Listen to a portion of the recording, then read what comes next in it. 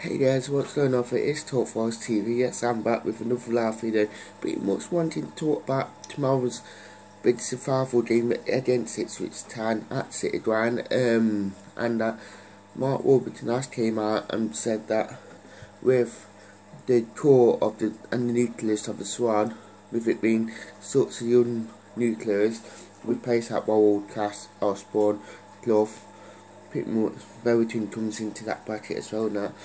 Pretty much Warburton came out and said that nucleus, they have got the mental toughness to actually get us through it for that game and actually keep our championship status.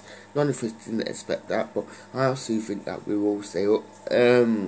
Mark Warburton came out and said that he looked at someone like Worral, who did make a mistake for the first goal last week, but came back and actually performed to that the performances that he has been showing at City Ground this season, and pretty much so that the mental toughness of the players will be shown tomorrow, especially with everything else going off at Ewood Park, and pretty much so at Ashton Gate with Birmingham playing Bristol City as well. So a lot of factors come into it, but if the players play to the potential, that they will actually perform. And Mark Warburton has praised Joe Worral and the other younger players who have proved themselves since January, especially when Clough came in, and pretty much so they've gone on to actually excel in the first team and get won the games in it, which a lot of managers by the winning never really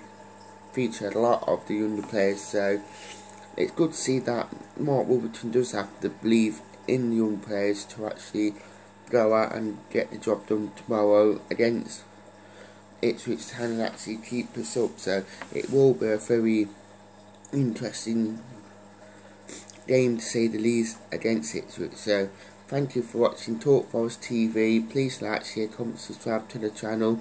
I want to say thank you. Goodbye.